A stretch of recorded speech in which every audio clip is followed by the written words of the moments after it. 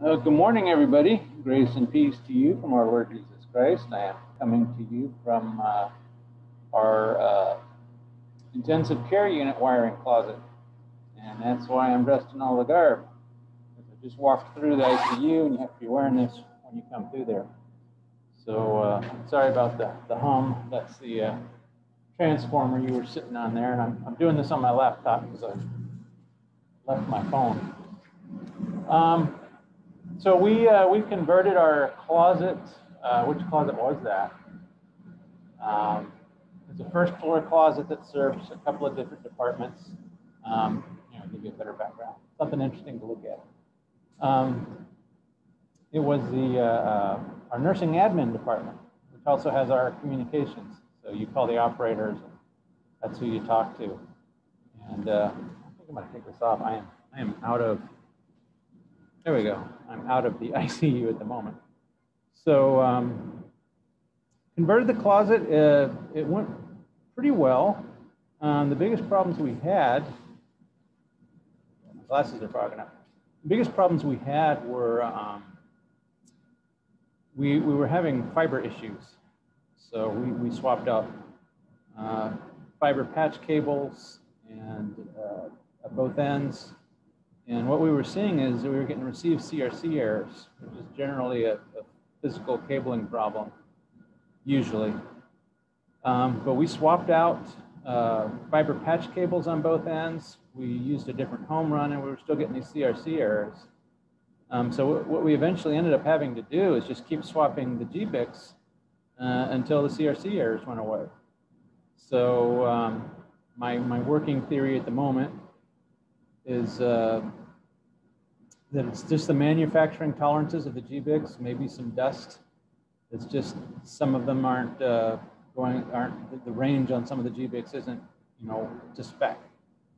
So and truth be told, that closet is at the very edge of our campus. So it's about 1,500, 2,000 feet from the core. So that's a long way for multi-mode fiber. That's a really long way. Should be single mode, but it is what it is.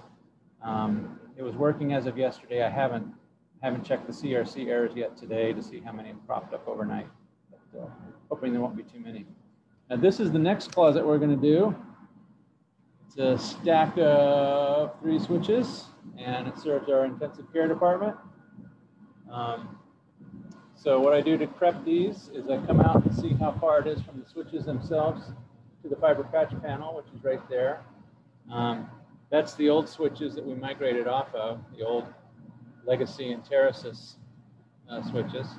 And we migrated over to these.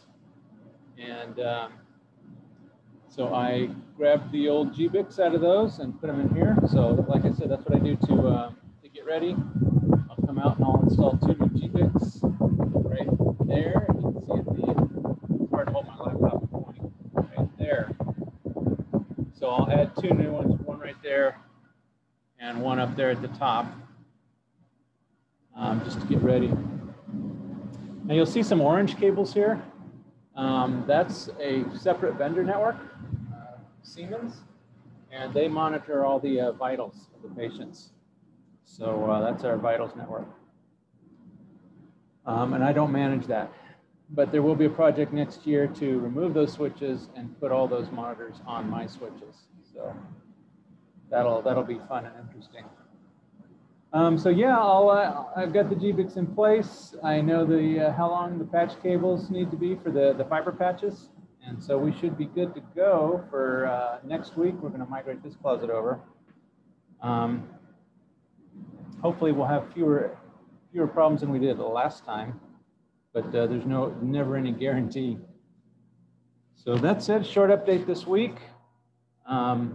Hope everybody's doing good out there. Thanks for all the comments. People have been very supportive. Some people not so supportive. That's really your problem, not mine. So I'm just here doing the best I can.